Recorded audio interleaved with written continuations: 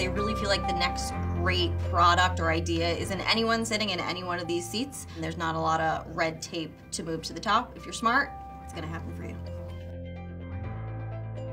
The name of our company actually means truth, J-U-N, and I found it out of my house with this idea many years ago that advertising could be transparent and honest. Our job is to get millions of people to engage with videos from the world's biggest brands.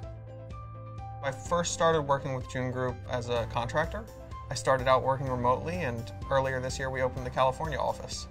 I never have to worry about doing what's right versus what's best for the company. They're both the same thing. When I came in and interviewed, I was just blown away by the level of intelligence and by the level of thoughtfulness that went into even my interview. They're not looking for people that are expecting to push paper around for 8 hours and book it. They're looking for people that want a real challenge and they want to get their hands right in. It's our primary goal here is to stuff this place with as many A+ people as possible in engineering, sales, operations, and finance and product. Jun Group is just a really great place to work because you can kind of take the lead on where you see your position going and even where you see the company going. I've been excited to finally find an employer that values the personal growth and the long-term gains that they and I get. It's a win-win.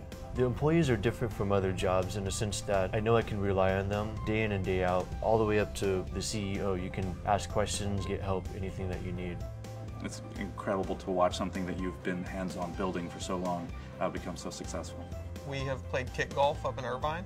Foot golf. Kick golf was this attempt at soccer on a golf course. I don't know. We also like to play ping pong sometimes after work. We're both pretty competitive, so. This is my second day. It is, literally. Literally my second day.